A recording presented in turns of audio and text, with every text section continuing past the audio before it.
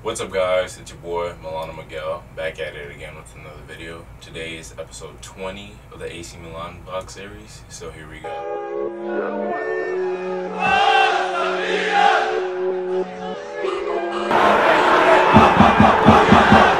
done, young man, that was... Frost on my rollie look like grass in the morning. Now don't go hear me try to shake my hand, I'm on. Today's episode is going to be a little bit different. We have a lot to cover. The first thing I'll be covering is the Coppa Italia Round of 16. So the Coppa Italia, otherwise known as the Italian Cup, took place during the week where Milan and SPAL took off in the round of 16. A lot of players who haven't got a chance to feature or haven't got much playing time got to play in that game. We saw Simon Kjaer make his debut in that game. Pretty much for the most part, it was a pretty good game. Antonio Donnarumma featured because Gianluigi Donnarumma was injured. Milan played well, they dominated the game, they won 3-0. Piatek scored, ending his goal drought, having his boom boom boom celebration. Castillejo scored an amazing goal, and Theo Hernandez also scored a goal as well. So Milan have advanced to the quarterfinal round for the Coppa Italia, where they will be taking Torino. I will keep you guys updated. Hopefully we can win the Coppa Italia this year and get some silverware and a trophy cabinet. Moving on, for transfer news, we have Yannick Carrasco is interested in a European return. Yannick Carrasco would be a good addition to the team, but I feel like it won't happen. We'll see what happens. Dani Olmo has also been contacted by AC Milan. Earlier, Dani Olmo came out to say he's an admirer of Juventus and Milan. I think Dani Olmo would be a very good addition to this team. He's a great number 10. His agent also came out to say if he wants to join Milan, then it will occur. So that's in the work. I don't think it'll happen this winter, but maybe in the summer a move might happen. Wouldn't be opposed to that. He is evaluating offers right now from Milan, Leverkusen, and RB Leipzig. So we'll see how that goes. Fenerbahce are waiting for the green light for Ricardo Rodriguez. There was a rumor that a deal had been agreed. Just waiting for Fenerbahce to give the go-ahead. But Fenerbahce are kind of in a tough situation because of financial fair play. So in order for this move for Ricardo Rodriguez to occur, Fenerbahce have to give up one of their players. And I think they're thinking about giving up either Max Cruz or Victor Moses. Victor Moses wants to go to Serie A side Inter Milan to team up with Antonio Conte, who was his previous manager at Chelsea. So the move to Fenerbahce for Ricardo Rodriguez is being stalled. The Matteo Politano Spinazzola deal, swap deal to Roma has failed. So Matteo Politano is still at Inter, which is quite interesting because I don't know if Milan will still go for him. But additionally to that, because of that, Milan have been interested in Roma's Cengiz Ünder. And since Roma is interested in buying Suso, there was a rumor that a swap deal might occur. But supposedly, like, Roma wants the swap deal in like 20 million euros cash, which Milan thinks is absolutely unacceptable. It's because Cengiz Ünder transfer market value is currently higher than Suso's. Since Suso's not playing as well, his value has decreased. But there's also a rumor that Juan Jesus, the center back, might be included in that swap deal. So we'll see how things go. Suso, again, linked with Roma. I think he's also been linked with some Spanish sides. Piatek has been linked with Lyon and Valencia, along with the Premier League sides that I mentioned last week. And Paqueta still linked with PSG. Piatek and Paqueta both can leave if the fee of the transfer is 35 million euros, so that Milan don't lose money, because that's about what they paid for those two players. Personally, I think that Milan should keep Piatek and keep Paquetá. It's kind of hard for Paquetá because the system that Pioli's playing doesn't really require his position, but I think they should keep these two players and give them more time. So you got to feel for them. They both just went through 3 managers, you know, tough times, you know. Milan have also been linked with the United States defender Anthony Robinson, who plays with Wigan Athletic.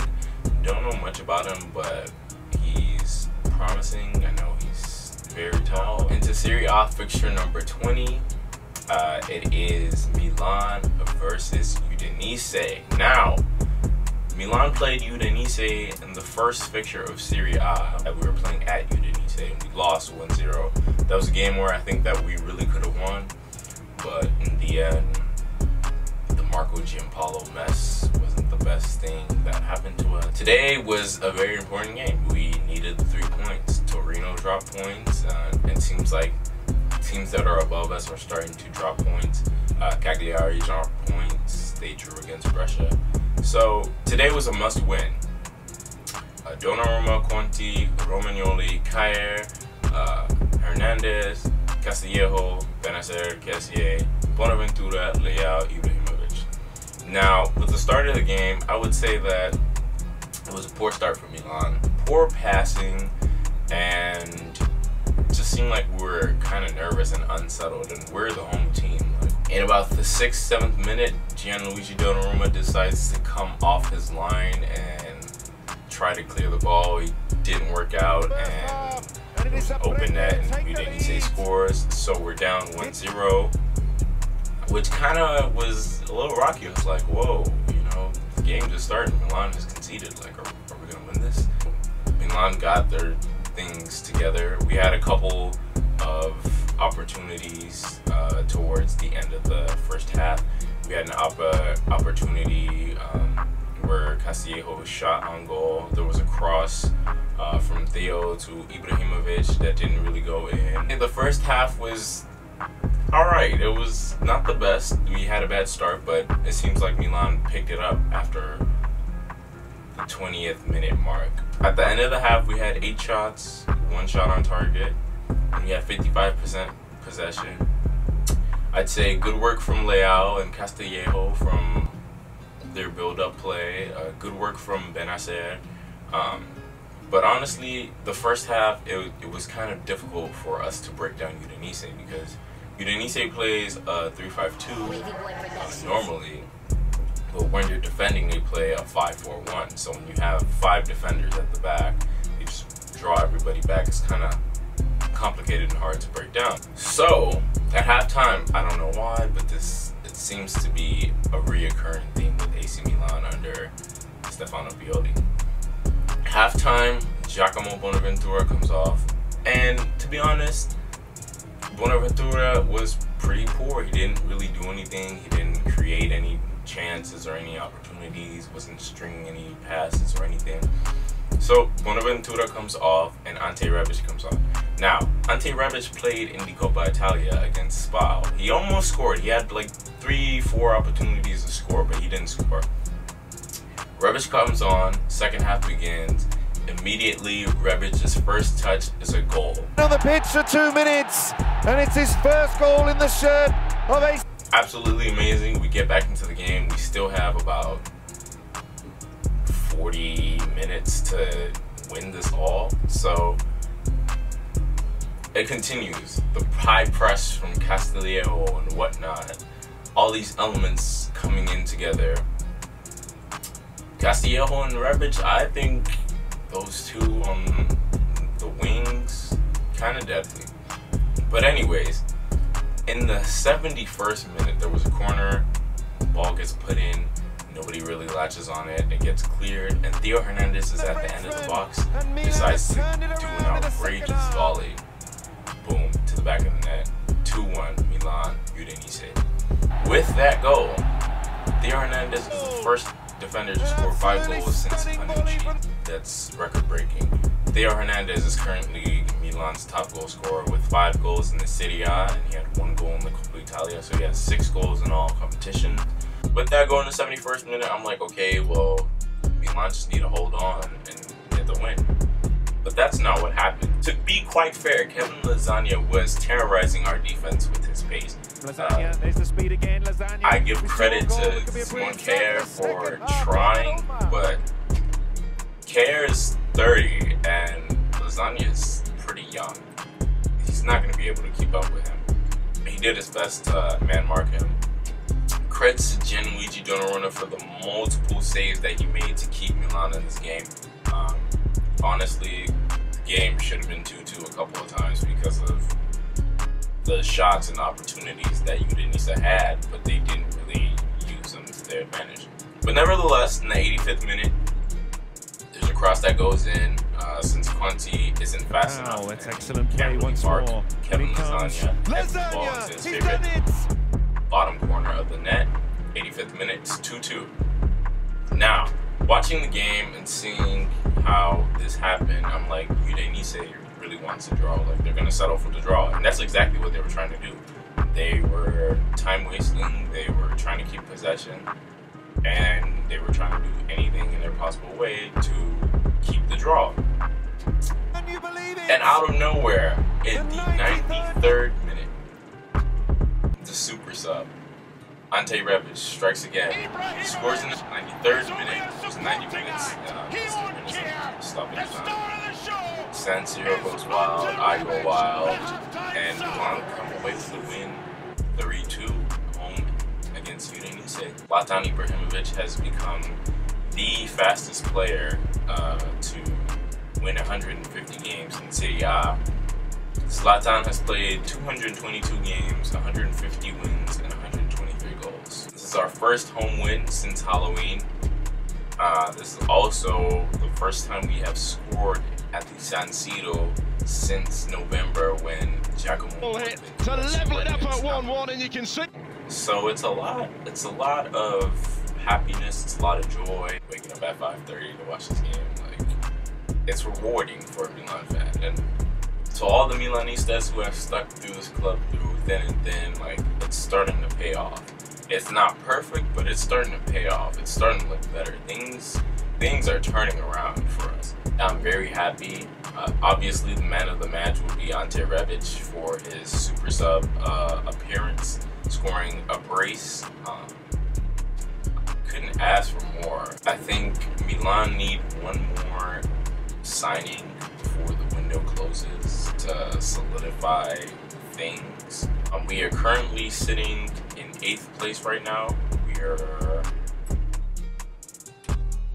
level with Parma, but underneath them because of goal difference, because we've conceded more goals. We are 2 points from 6th place with Cagliari, and we are 7 points away from 5th place with Atalanta. Atalanta play on Monday, and they play against SPAL. I think they will win, so we'd be 10 points off of 4th place, which would be a Champions League spot. Realistically, anything can still happen. Champions League is not out of sight, but I really think that we can get a Europa League spot, which would be great. Overall, I'd say Donnarumma made up for his mistake in the first half. He pulled off a bunch of great saves in the second half to make up for the goal that he conceded. Romagnoli did his job. Kjaer did his job to the best of his ability. Kind of unfair because he's lacking pace. Conti had a decent game, not the best. Theo Hernandez did his job. Benacer did his job. Cassier was decent. Castillo put in a lot of work. He really did put in a lot of work. You didn't see much of Ibra today, but Ibra was more of a playmaker today. Just helping out with the build-up of play. And Rebic, man of the match, scoring 2 goals. I think people are starting to see the Zlatan effect that I expected. nobody expected Zlatan to come into this team and, you know, score a goal every game, but he's changing the players, how they feel, how they react, how motivated they are, how they see the red and black shirt. I'll see you guys next Friday where we take on Brescia. Until then, Forza Milan. Peace.